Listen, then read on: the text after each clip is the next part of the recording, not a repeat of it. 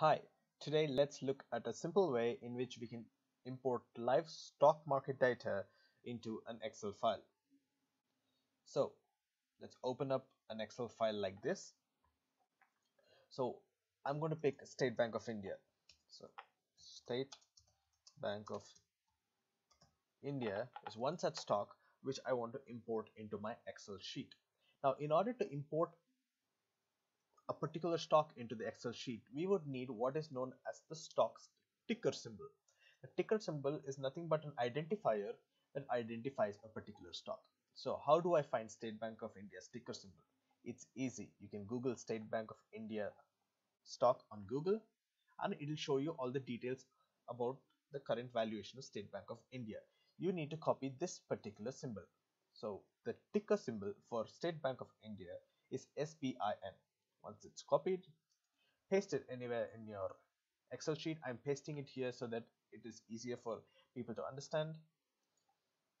SBIN, the ticker symbol. Once it has been pasted, please select the particular cell, click on the data tab, and under the data types, click on stocks. Now, Excel has identified the particular ticker symbol and has loaded an array of data corresponding to State Bank of India.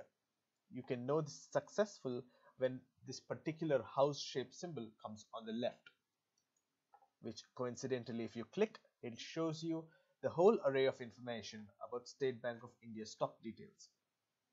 This is the live data which is being populated in Excel and it is present here. Now, of course, I would need the different values such as the price of the stock, the 52-week high or the 52-week low, etc. to be populated in the cells of the Excel sheet.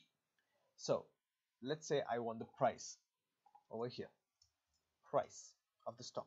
What I can do is again select the cell, click on this array symbol on the top right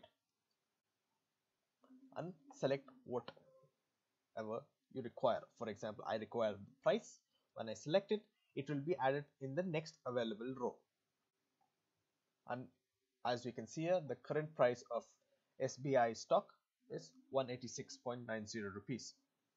Let's say I want 52-week high or 52-week low. I repeat the same procedure. I click on 52-week high and that particular value is populated in the next available cell.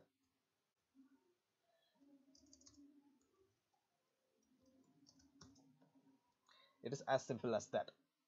Let's say I want the price of SBI stock in another cell, maybe here or perhaps here. How can I do that? It is easy. Now your reference cell is B3. This particular one is B3. So go to the cell where you would like the data to be, create a formula in the formula bar by creating equal to B3, and it's already showing you the different values which are present.